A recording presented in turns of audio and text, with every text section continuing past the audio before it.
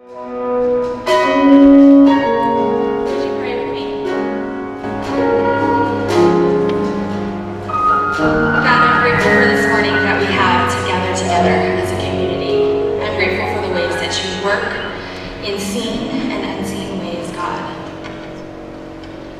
God, in this moment, I feel like I'm holding many things in my heart.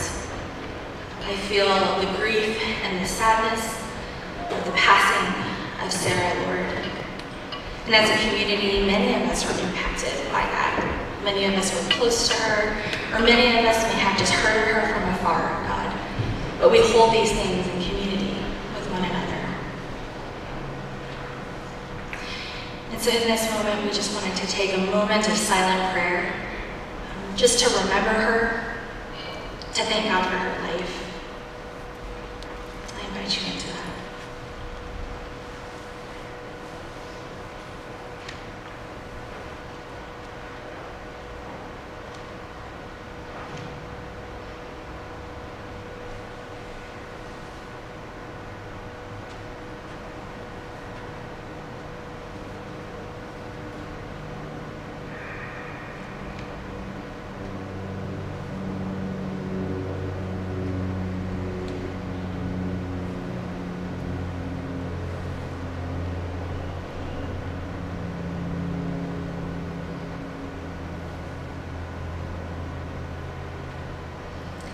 Just as Priscilla led us in the verse in Lamentations, in a similar way, Jesus said to the disciples when Jesus knew that he was leaving, he said, "A little while, and you will not see me.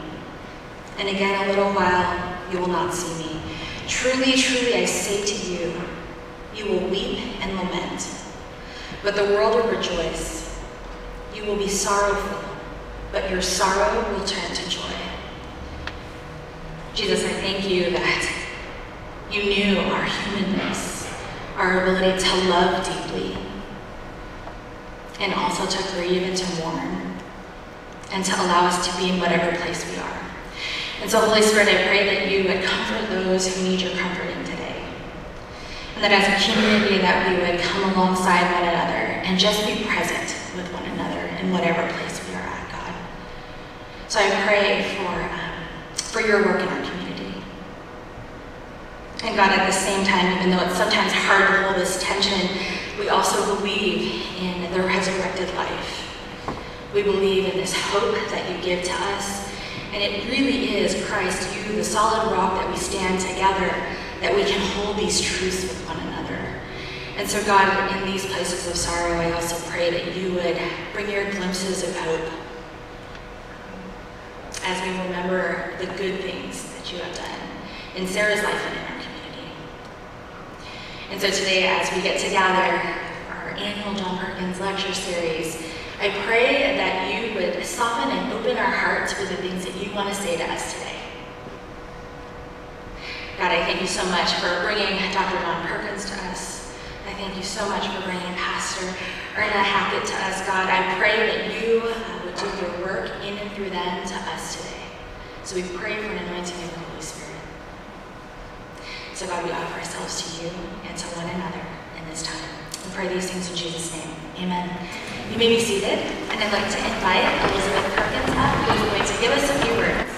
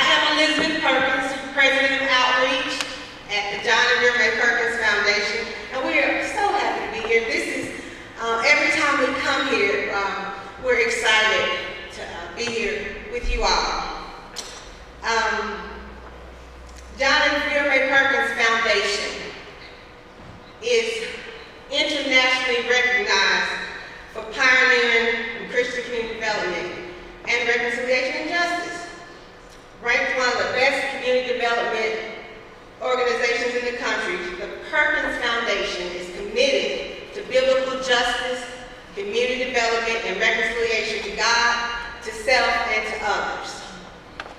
Now our speaker, we got two speakers, but I'm talking about my dad, our speaker. He has a rich, progressive heritage in serving the poor.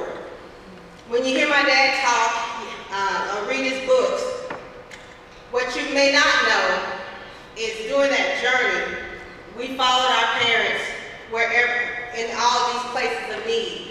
We first started in Mendenhall in 1960, which was a place of need. We moved to Jackson, another place. Then he had the nerve to take us to Northwest Pasadena, where it had the high state at the time crime rate. And we followed him there. And now we're back in Jackson. And Jackson, the area that we live in is about, I would say, about a mile from the governor's mansion, half a mile just from downtown in general. But our families, the people who we work with, they feel discarded. And we are there because we want to make sure that we bring some kind of hope to that community and to those families. We have a youth program, we have summer camp, we have all these things going on. But I think one of the biggest things that we do is our relationships with our parents, with our kids, with the people in our community. We want you to visit us, want you to come down and visit our forgotten neighborhood, where we have, you know what, y'all, I feel like my whole life, I have lived in the forgotten neighborhood. and I was telling Lisa this morning, I know in here, this is where I'm supposed to be. Daddy was asking me, we were talking about the future. And I said to him, if everything around me is changing, I know in here that God has placed me in West Jackson for the rest of my life. And so what I want to do is invite y'all. Sprint, where's Lily? Lily? We want you all to bring a team down. You know, we want churches, colleges, anyone who is interested in, let me just say this.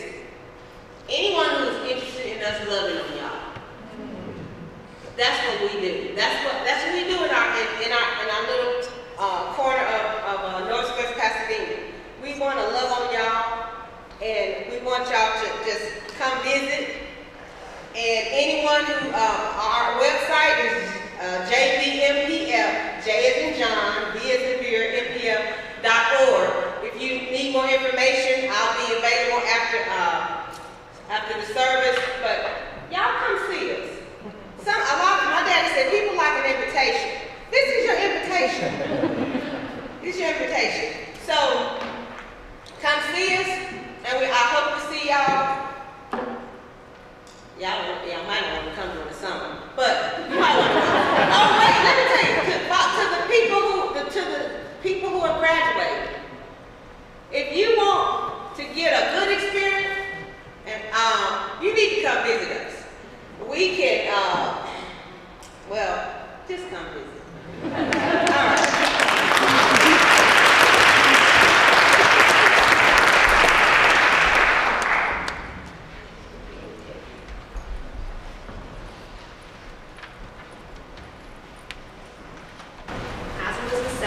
Lily, and I coordinate Sprint in the John Perkins Center, which stands for Seattle Pacific Reach Out International. And I've had the opportunity to work with the John Perkins Center for every single year that I've been at SPU and I'm graduating. And I just thought it was an immense privilege to learn from John Perkins' wisdom in community development and in leadership. And so I'm delighted to introduce him to you. Dr. John Perkins is an evangelical leader in reconciliation, known speaker and author, civil rights legacy, was an incredible story of reconciliation. He has helped coin what is the Christian community development principles, whose focus on sustainable community among the poor and the vulnerable in order to rebuild disadvantaged communities. He's the founding president of the John and Vera Mae Perkins Foundation, co-founder of the Christian Community Development Association, and the founding visionary of the John Perkins Center here at SVU. He has authored more than a dozen books, including his most recent book, One Blood, Parting Words from the Church on Race and Love, and has received several honorary doctorates from universities across the nation, including Seattle Pacific. He is here with us alongside his daughters Elizabeth Perkins and Priscilla Perkins, who in 2016 were appointed co-presidents of the foundation in Jackson. Just this month, Dr. Perkins was awarded the Abraham Kuyper Prize for Excellence in Reformed Theology and Public Life. And so it is always an honor to have Dr. Perkins here with us.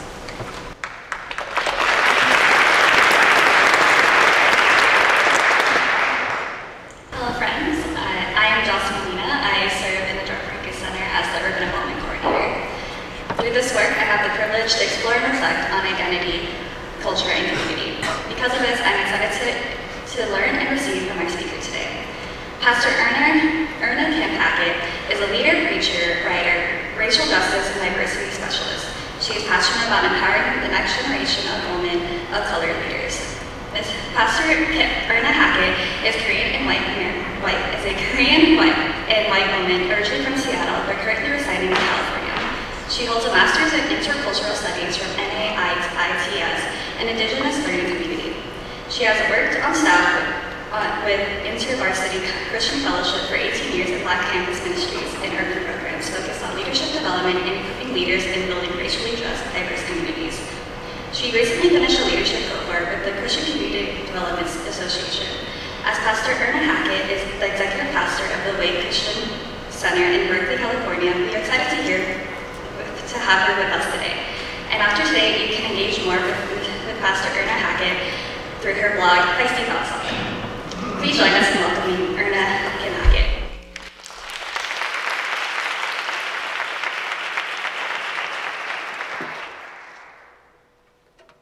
Good morning.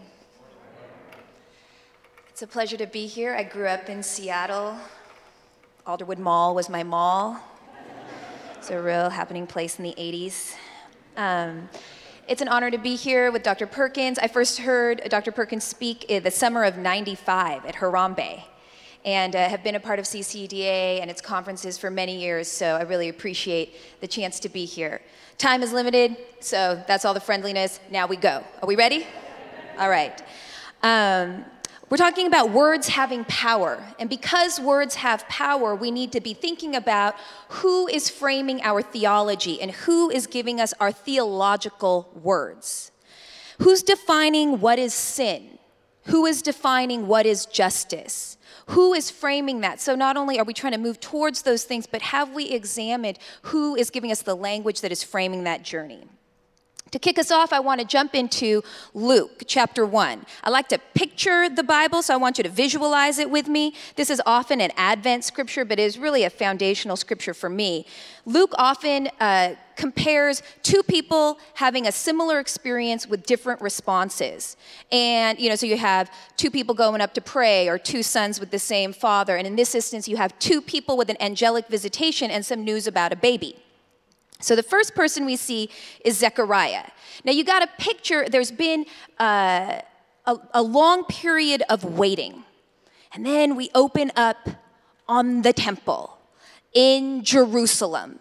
All right, and you got to think this is pre-internet, pre-electricity, everyone travels everywhere. So the temple is a spectacle, like the light hits it and it just shines and you can see it from miles around. So when something starts happening at the temple, you can feel like in the audience, you're like, yes, yes, yes, yes, good things happen there, God's there, I'm ready. And then the camera pans in and the people are coming in for worship and you'd be like, yes, worship, temple, ready. And then it's Zechariah. Now, Zechariah is having a day as a priest, all right? Because at that time, there was like 8,000 different priests. There was 24 divisions. There was 300 priests in each division. Each division served for 2 weeks a year. 56 priests participated a day. There were 2 services a day. They would draw lots, and if you drew lots, you only got to do it once. And Zechariah had drawn the lot that day, which meant he was going to get to go even deeper into the temple, light the incense, while the people of God are praying outside. So you feel like going deeper inside to the incense place. It's on, right? Then this is where the music picks up, all right? The intensity's coming. Suddenly, an angel appears.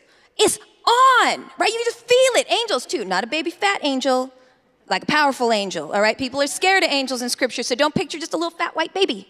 Picture something powerful and authoritative showing up. So you can feel like all this waiting, all this silence, and now an angel has shown up. Says, Zechariah, God has heard your prayers. You are going to have this child you've been waiting for forever.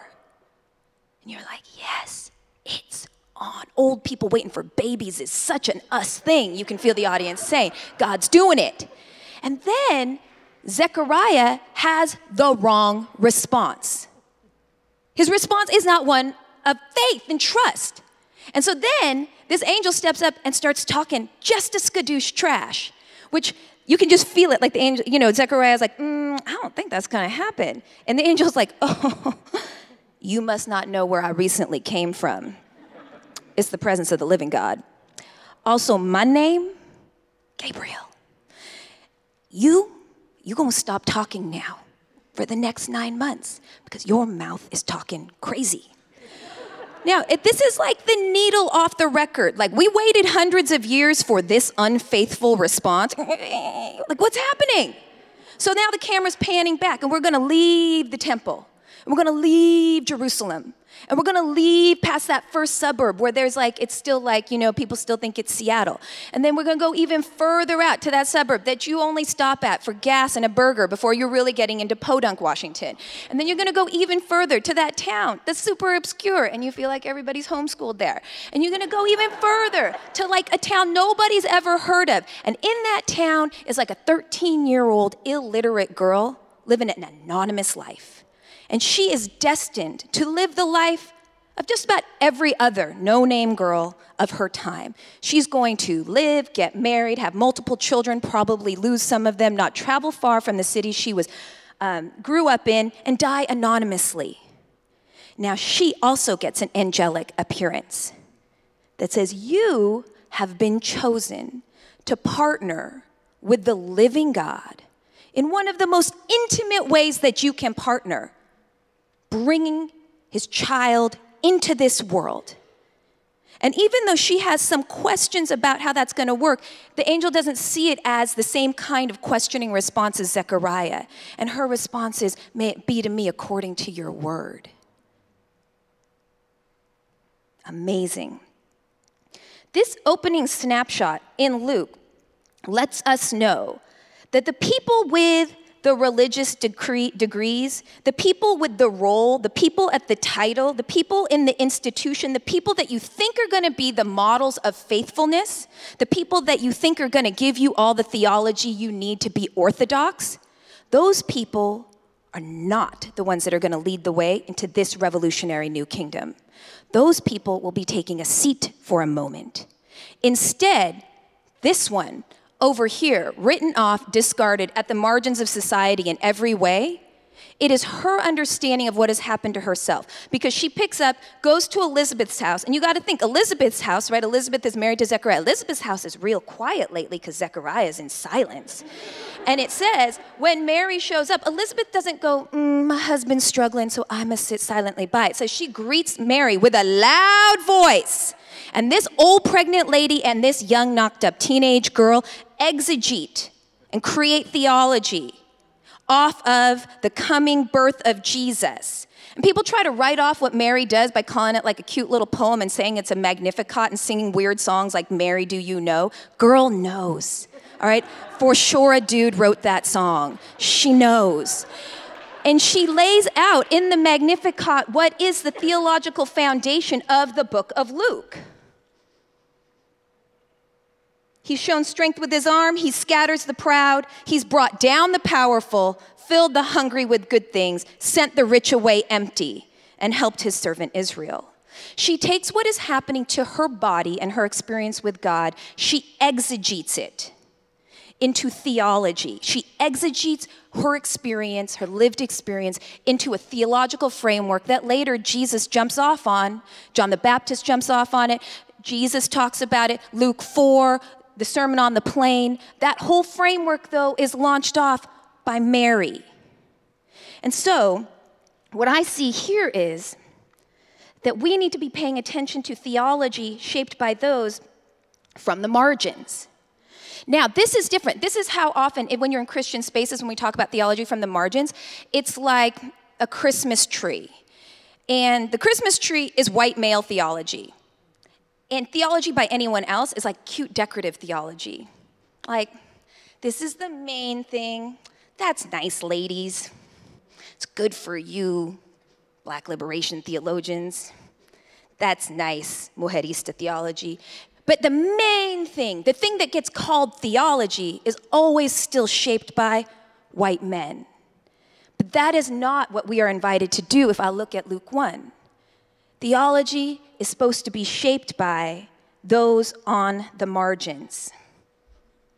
So, when Black folks exegete the policing of their bodies and state-sanctioned violence, it isn't political, it's theological.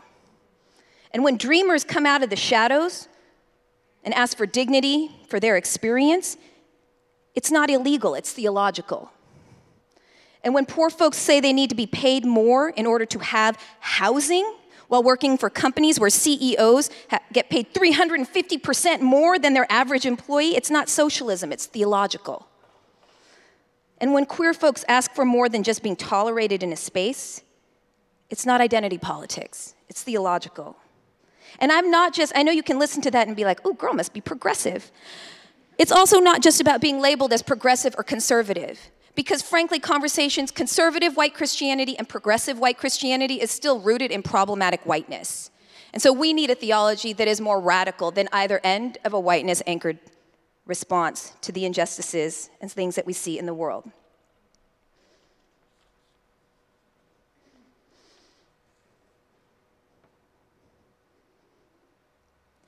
We need to wrestle with the reality that theology that was shaped by privileged white heterosexual men is what energized and anchored the doctrine of discovery, which drove genocide on the land that we live in. And you need to understand, I'm not talking like individual, like, I don't like white dudes. I married a white dude. I know white dudes, okay? We're talking systemic, institutional, larger systems. Cool? So come out of the fetal position. Okay. White male theology, land-owning, privileged, capitalism-driven theology justified slavery, justified Jim Crow, justifies mass incarceration. So theology by those in power needs to be examined. And if it is those people who have been defining what sin is looking at porn, not mass incarceration. Violence is women in leadership. That's the terrible thing that's happening in the church. Right? Who's defining what violence is? Who's defining what sin is? Who's defining the significance of what happened on the cross? Western theology is incredibly individualistic. So if you ask most people raised under Western theology, why did Jesus die on the cross? Jesus died for my sins. How individualistic is that? How, if you've indoctrinated people with an individualistic theology and an individualistic understanding of what happened on the cross, are you ever going to get free of institutions and systems of marginalization and oppression?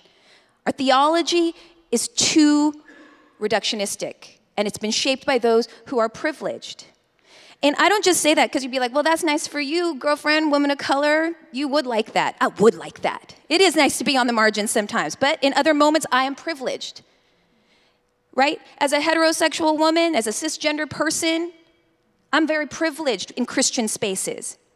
So I need to be listening to those on the margins. When I'm in Christian spaces as a woman of color preacher, man, I can't even tell you how many Korean American pastors felt free to sit me down and tell me I was not a legitimate leader. I'm marginalized in those spaces. When I walk into a Christian space, I work at a predominantly black church. The head pastor that I work with is a black man. When we walk into spaces, people take him seriously as a Christian leader much faster than they take me seriously as a Christian leader. But when we walk out onto the sidewalk from that place, I'm positioned in privilege. When we walk by a policeman, I know where I'm positioned systemically. In any given moment, I might move from the center to the margins. And when I'm thinking about my theological understanding of different situations, the language that I'm using has to come from those who are most impacted by it. My master's comes from the Institute for Indigenous Theological Studies.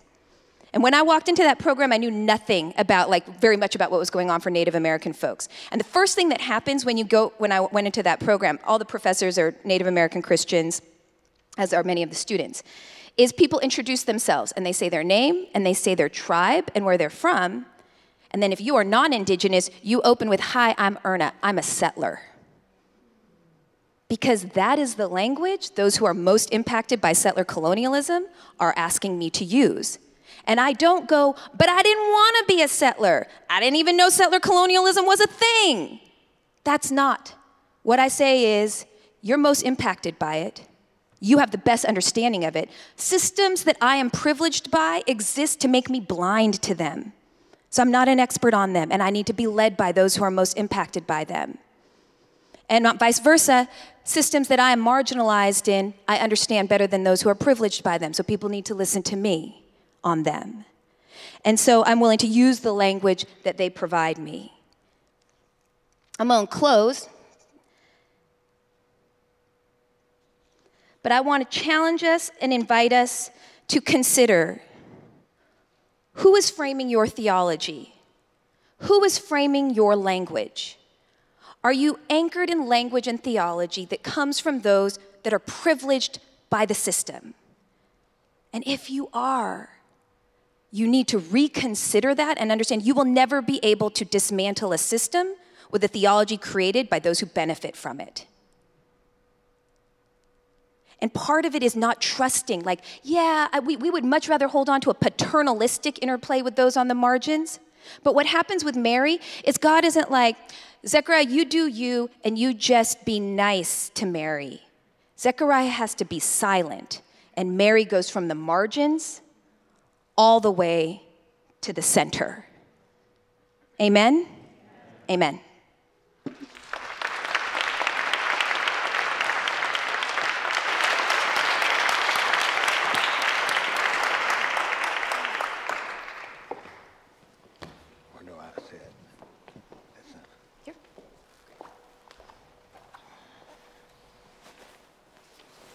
Thank you, Pastor, for those words, for those challenges. We want to just take a moment. Can I turn focus, and we're going to try to have a conversation here.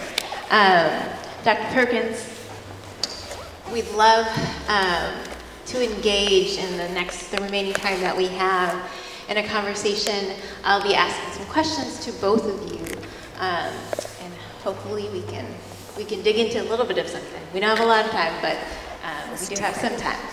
So, Dr. Perkins, though, let's start with you as kind of the birthing leader of what is kind of modern day reconciliation. Why and how have you used the word reconciliation in the gospel? And how has that shaped what you've lived into what you see the current movement? Reconciliation is the most redemptive of the redemptiveness of the gospel. You got to understand that. What is reconciliation? What is reconciliation?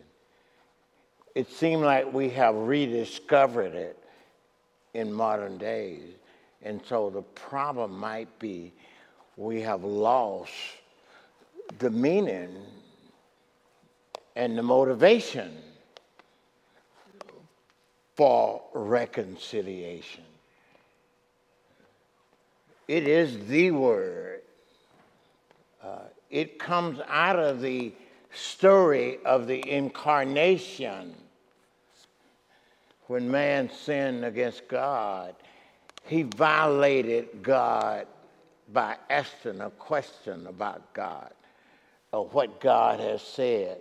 And that brought the world sin and death. And reconciliation was God's way of affirming his love and his justice and the dignity of humanity. We're going to hear him say that God was in Christ reconciling the world unto himself. The glory part of that he enlisted you and me once we are reconciled to him as his helpers, as his reconcilers in the world. And so we bring the good news that God has come to reconcile us from us. That was the original good news to the shepherds. Behold, I bring you good news of great joy, which shall be to all people. For unto us is born this day in the city of David a Savior, which is Christ the Lord. The main problem is that we were broken in terms of our relationship to this one God. Reconciliation, the way we do it today, makes the wrong assumption. The wrong assumption that there is too many races. The Bible makes the assumption that there's one God, one mediator, and he made from one blood all the nations and the people to live upon earth. It's wrong-headed. And the motivation, what is the motivation of it? It's to establish love and justice, to bring us back to the way he made us, to make us one again.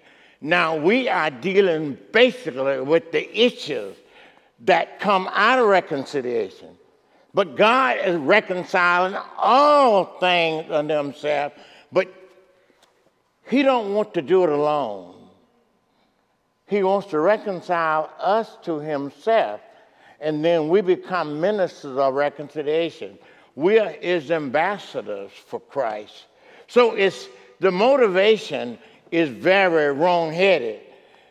And that's what one blood is trying to establish, that there is one human race and that God has come that we might. You won't hit the mark. We're missing the mark, and we're using all of our time working on the issues, the main issues that mankind is broken. And he wants to reconcile broken humanity and use that broken humanity as his ambassadors of reconciliation. So, Dr. Perkins, I hear you rooting reconciliation in the gospel and rooting it in this foundation of God who's seeing us and seeing us in our fullness and seeing us in our full dignity. However, Pastor Hackett, I think that you are speaking from a different lens, and a lens that is, I feel like I often hear a lot of students questioning in terms of reconciliation, and that question of like, has the work of reconciliation moved a little bit, or that sense and need to use different language. But even in reflection of your words to us today and talking about kind of white culture, I would, assume and know that from what Dr. Perkins is saying, that in terms of God recognizing people's humanity, I don't know if white culture or white supremacy culture recognizes the dignity of everyone. And so can you speak a little bit kind of to the language shift that you're seeing? Sure. I feel like we're holding Dr. Perkins back by putting him in a chair. Did anyone else feel that? Like, I'm sorry, Dr. Perkins, we made you sit down during this time. Yeah, I think that who's getting to define the words, right? So, for example, I think there's a resistance among folks around the word reconciliation in 2019, not because there's a disagreement with the larger purpose or the movement towards justice, but feeling like the word reconciliation kind of got co-opted by whiteness, and it got co-opted by an individualistic lens. So reconciliation, instead of feeling like it was moving towards justice, became, I want to feel like you like me. So that whenever it was like, I'm trying to say that there's something problematic here in this system, and then white folks would do like, oh, you're making me feel bad. That means we're unreconciled. And it was like, stop. We're unreconciled because this entire system is dehumanizing me. Whether that be people, experiencing police violence, or whether that be in 2019 we had to pass a law so that black people could just wear their hair the way it grows out of their heads in the workplace. In 2019, we're still having to pass laws so that black folks can just be a black person, human, wearing their hair the way it grows out of their head in the workplace. The fact that we're making laws around that. That's the actual injustice. If you treat somebody bad, like let's say you execute a microaggression in the workplace against somebody because they're wearing their hair naturally, and then they tell you that that's problematic, and then you say, you've made us unreconciled. What's the actual problem, right? The problem is this, dehumanizing action towards this black person in the workplace. But the co-opting of the reconciliation term has moved the problem over to white people feeling bad about the actual problem. So I think that it's that, I think folks, the next generation, millennials are calling out, we want to get there, but the term has lost its potency because now it's in the hands of the privileged. And so people want a more systemic and institutional language. Yeah. I think you are onto something. I think there's something go before that we are equally broken, and we have made our own ideas about reconciliation. And we have missed the dignity of the humanity and the motivation for God's reconciliation and what the good news of the gospel is all about. We are broken evenly, white and black. We have both have believed a lie by the devil and by society. One has made us believe that we are superior, and the other one, in our long history, has made another feel inferior and have color-coded that. And has color-coded that. So I think what we are missing the inherited dignity. And I think God's suffering and his pain and the way he redeemed us is showing his deep love for humanity. And so the problem is we both have believed a lie. And then we use it based upon our selfishness and advantage. We've used it, sin itself is the lust of the flesh, the lust of the eye, and the pride of life. That's what affirmed Jesus as being God when he was here on earth. He resisted that.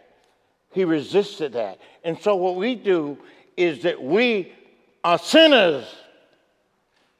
And we will find a way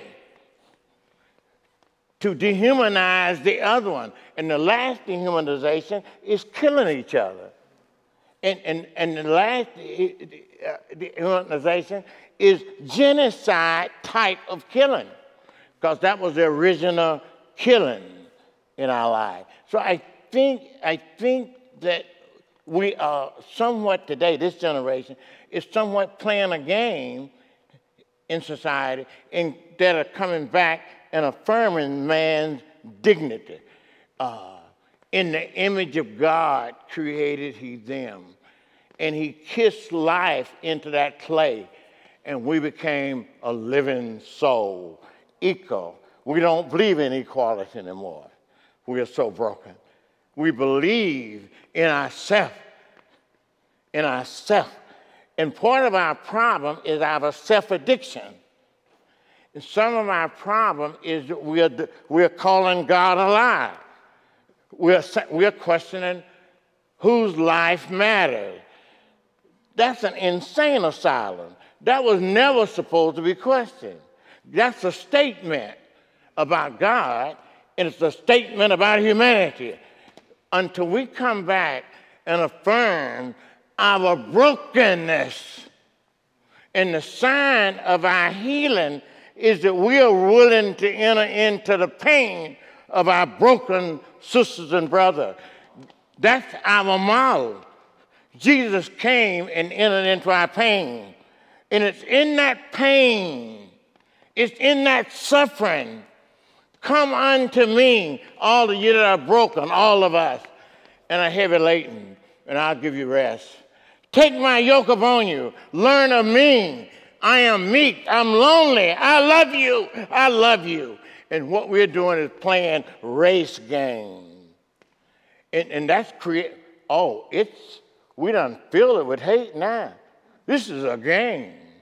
This is a game. I like your analysis and all that. I like that. But I'm looking for a growth in a solution that works.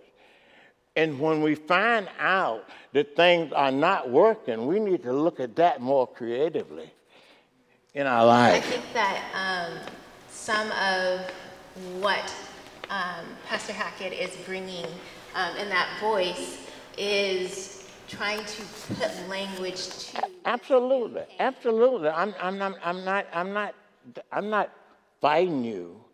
I'm coming back to the more original. You asked me a question about the nature of reconciliation. Yes. See, you are helping me. You're talking about the broken parts. And I affirm that. I told you white folks think they're superior.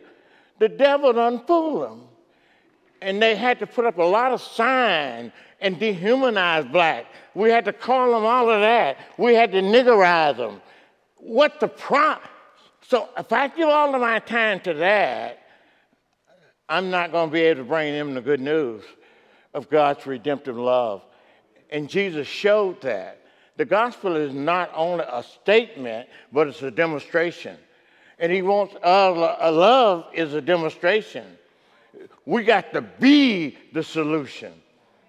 We got to be and so the church is the body of that solution. The church hooks us up as friends, and we walk together as friends in this broken world. We shine as light in the midst of a dark and broken world. He said, you're the light. You are deciding. You're helping us with a lot of these pieces and how we are broken. And when you're telling us about how the world is looking at that, it's not working. It's not working. But you are helping us. You're helping. You asked me what was reconciliation. I'm saying it is God's solution to man's dilemma. That God was in Christ reconciling the world unto himself and has given unto us the ministry of reconciliation. Then Paul gets on his knees. He said, I beg you, I plead with you, don't take God's grace, which is the solution, don't take it in vain. God has given us the solution in reconciliation. And that reconciliation is seen in our love for the broken people of society. That's what I'm saying. I'm talking about here a solution. This one is not working. If it's not the skinny head, it's going to be the next head. And it's going to be those who have the economic power, because justice is how we steward solutions to problems. Justice is how we manage the economy. Justice is how we deprive others from open access to the society. That's what the little book of Ruth is about how you enfranchise people. And Ruth was enfranchised by Naomi's love, by her love in our society. Love one another, for love is of God. He that loves is one. I'm talking about a solution in terms of reconciliation. That's all. Yeah, and I think you brought us to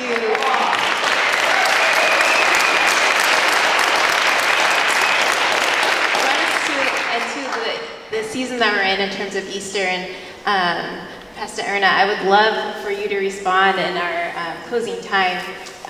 Just what is kind of the impact you see as far as kind of the risen Christ and reconciliation in this cause as we're addressing the reality of we're living in a system, and we're living in a system of white culture? Yeah, I think when I think about Easter, one of the things I've been thinking about in terms of expanding my understanding of what happens on the cross is going back to, every football team's favorite Bible verse, John 3:16, which is, for God so loved the world. And I think that we often collapse that into, for God so loved me. Mm-hmm. But if we really think, it is because God so loved the world, and we really think about what is held in that is not just individuals, but like all of cultures and all of peoples and all of systems and all of creation. Yes. All of creation saints, like the world, like the earth, like nature.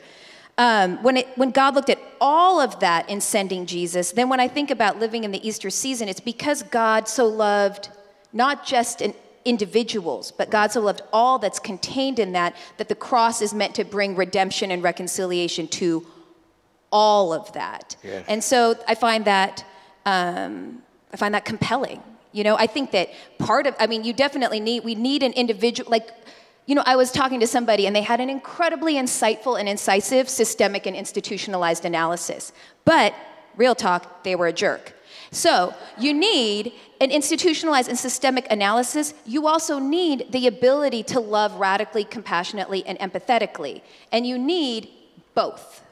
And I think that there's just a mutual push. Those who come from this end of the spectrum, right? Cancel culture, call out culture. There does need to be a sense of if you go into cancel culture, if you accept the underlying assumption that some people are disposable, we have to throw out the entire framework that people are disposable. If you're just changing who's disposable, we haven't really moved towards justice. So if you have a strong institutional analysis, we need this push here. And if you come from a strong individualistic interpersonal analysis, you need to be pushed towards an institutional analysis so that we can get there to redemption, liberation, reconciliation, wholeness in Christ. And you're saying that the world is broken and he's reconciling. You're saying it.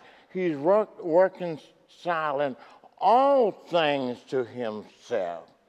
God is God, and he is the reconciler. And he's reconciling and redeeming all that is broken by sin. God reconciled it all. When you know God, you know God as the creator and the reconciler. And yes, man is broken. That's the first sign. The first sign is that he's broken. That's what begins to move you in terms of some energy and passion toward repentance. So you can enter into that pain. And it becomes really, in the end, all of God and not of us. It's all of God. Yeah. He's using us as agents. That's the joy. The joy is that a holy God who wouldn't have to have us, but loves us so much, he comes and redeems us and woos us by his love, into the pain that he bore, and that we're to join him in that pain of redemption. Before you get on another sermon, we're out of time. Another sermon. We're out of time, but as we close,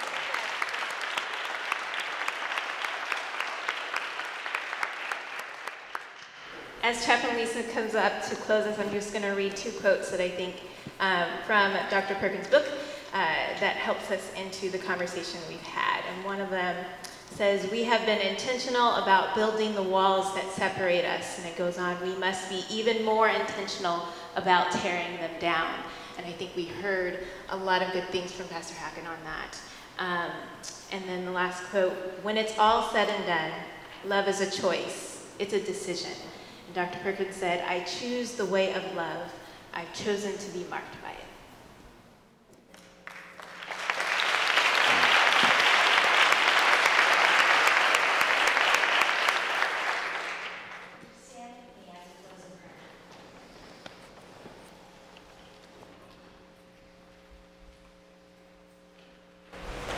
God, we draw near to you in this moment, and we are so grateful for this time that we have been able to, I think, be reminded of our foundation in you.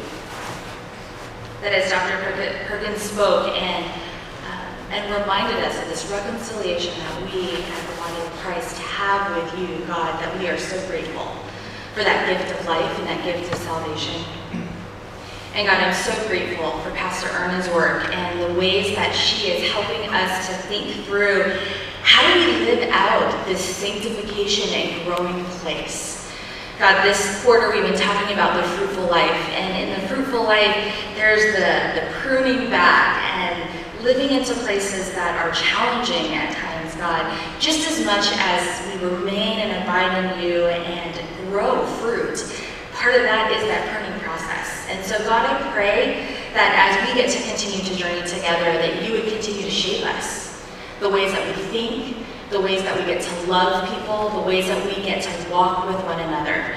So Holy Spirit, we pray for your work in us because we cannot do it on our own. And we trust that you are the one who is at work doing these things. And so God, I'm so grateful. And we come back to that song that we sang earlier, Christ the solid rock. We stand together in you, Christ. So God, I thank you for a place like this that we can have these conversations that are rooted and grounded in you, God. We pray these things in Jesus' name. Amen. Just want to draw your attention to a couple of things tonight. We're going to continue. So if you want to hear more of this, we're going to be here at 7:30. And then also, if you are coming to Sharpen for the lunch, we're actually canceling it because we've had some facilities issues. But if you are interested also in joining us for a service tomorrow night, group will be joining with the community, and we'll be having a service of remembrance for Sarah starting at 7 p.m. in here at First Free Methodist Church. So we invite you to join us. Have a blessed day.